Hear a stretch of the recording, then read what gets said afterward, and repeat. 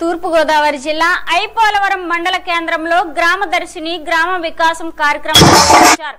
ఈ కార్యక్రమానికి ముఖ్య అతిథిగా స్థానిక ఎమ్మెల్యే దాట్ల సుబ్బరాజు పాల్గొన్నారు। ఈ సందర్భంగా ఎమ్మెల్యే పలు అభివృద్ధి కార్యక్రమాలకు ప్రారంభోత్సవాలు, పలు సిమెంట్ రోడ్లకు శంకుస్థాపనలు చేశారు। అనంతరం ఎమ్మెల్యే సుబ్బరాజు మాట్లాడుతూ ప్రభుత్వం అందిస్తున్న సంక్షేమ పథకాలను అందరూ ఉపయోగించుకుని సద్వినియోగం చేసుకోవాలన్నారు। తెలుగుదేశం ప్రభుత్వం అభివృద్ధి ధ్యేయంగా పనిచేస్తుందని ఆయన తెలిపారు। ఈ కార్యక్రమంలో టీడీపీ నాయకులు, కార్యకర్తలు పాల్గొన్నారు।